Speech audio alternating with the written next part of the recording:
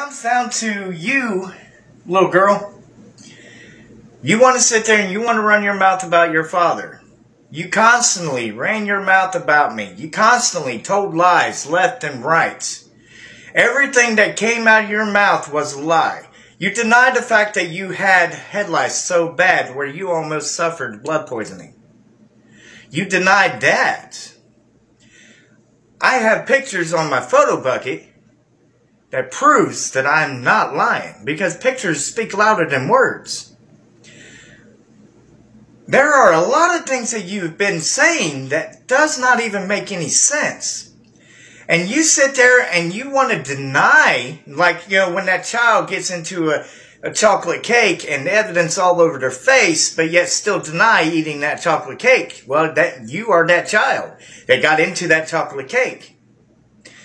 Now, what I find funny is, you know, these people pretend like they care about children, but yet, you know, they were the same people that were insulting your son, my grandson. And yes, I'm going to call him my grandson because he is my blood. And how is he my blood? Because you're my blood. So I am going to love my grandson. But when it comes down to his mother who neglected him and basically put him in danger by having him in that room full of trash and all of those chemicals and leaving pill bottles open to where he can get into the pills and start biting on them. You see, that's you. You are the mother that put him in that situation. You are the mother that locked him up in the bedroom so you can be in the living room to being on the internet. Every single thing that came out of your mouth is nothing but lies. And I can prove it.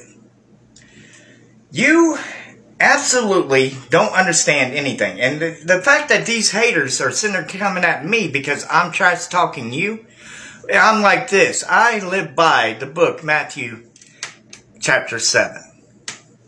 And the reason why I live by that is because it's parallel to that old law.